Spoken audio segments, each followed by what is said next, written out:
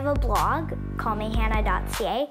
I write about the environment, animals, free the children, and things and people that inspire me. I was going to learn, model, and inspire others to be more eco-friendly in their homes, schools, and communities. Everybody said, boy, don't go any higher.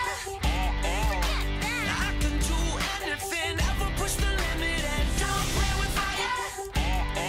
I can do anything. The biggest moment in my life has been when Mark Kielberger, the co-founder of Free the Children and We Day, asked me to speak at We Day for the first time last year. That's really when it all started. We Day inspired me to take my blog to new heights. With We Day and the We Create Change tour, I was on a bus across Canada for 10 weeks nonstop. I missed a lot of school, and I wasn't with my dad or my dog or my family or my friends, so it was really hard. But it was all worth it. It was so fun, and whenever I thought of the reason why I was doing it, that I was motivating other people to make a difference, it really motivated me to get back up and to keep going. Have fun, Anna.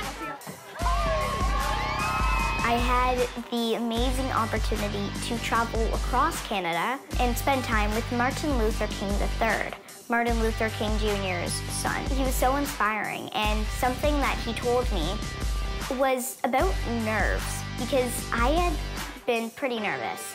So he said, if you're not nervous, then you shouldn't really be doing what you're doing, because when you're nervous, it's kind of like that spark of energy and excitement just gathering up.